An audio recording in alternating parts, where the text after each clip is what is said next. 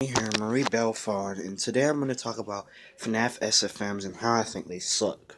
So, before I start this video, I'm going to say that I had to do this video a couple of times because I couldn't make the full video, so I had to do it a couple of times, but now I can do it. So anyway, in this video I'm going to be talking about my opinions on Fnaf sfms. So Fnaf sfms are really popular, and I don't really like them. They're poorly made.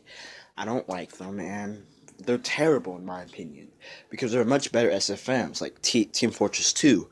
Those SFMs are better made, but again, they don't get nearly as much use. For an example, this YouTuber called Zashku37 makes terrible animations. She makes terrible animations, but she has over 600,000 subscribers.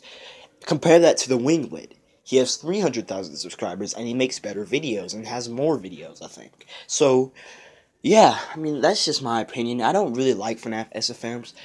Don't get me wrong, there are some good ones, but the majority are just awful. That's all I have to say. But anyway, it's me. I'm out. Peace. And happy Martin Luther King Jr. Day, everyone. Also, sorry for not making videos recently.